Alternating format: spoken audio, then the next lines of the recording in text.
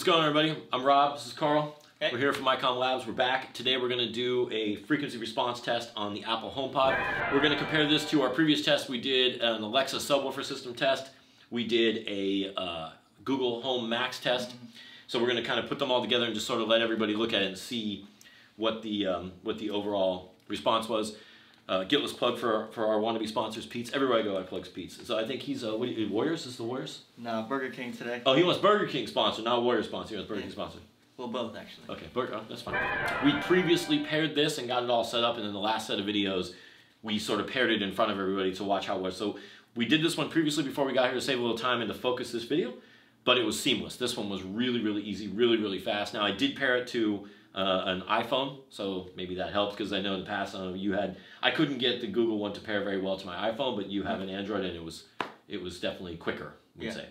Apple's been pretty good with different types of products, so I don't see it having any issues. Yeah, it was good. So maybe in the future we'll shoot a video that we can show that and show the pairing process. This one was it was damn near just click next, and it set up. So one thing was really a little weird but nice is all so I store all my songs in the cloud. And so they were instantly all there. So that was pretty cool. Though just recently, before this started, we had these problems where we were setting it up, and all of a sudden it would just start automatically playing songs from my cloud, and it was not showing on my phone as anything was streaming or playing, and so that was a little bit funky. But interesting. Yeah. So who knows? All right. So here we are. We're in the studio. So we got Michael Rosen at the helm here.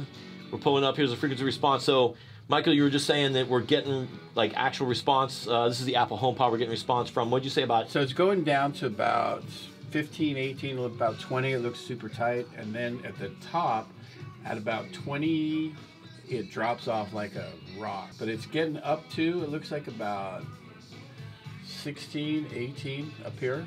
Yeah. It's got a little bit of a bump in the middle, 2 to 5. It's popping pretty hard. And then it's dropping off a little bit as it gets above that. Yeah, so it looks pretty calculated DSP to me. They're in there very much, trying to attenuate certain frequencies. I think that 2 to 4K bump is a little interesting, and there's some other research we're doing that'll be interesting to talk about, see what that matters. Yeah, and you think the idea is what you spend on these things and the convenience you get that you can just say play this and it does. Yeah. And it fills the room pretty well. That's I agree. not terrible. Thank you so much. We'll be back.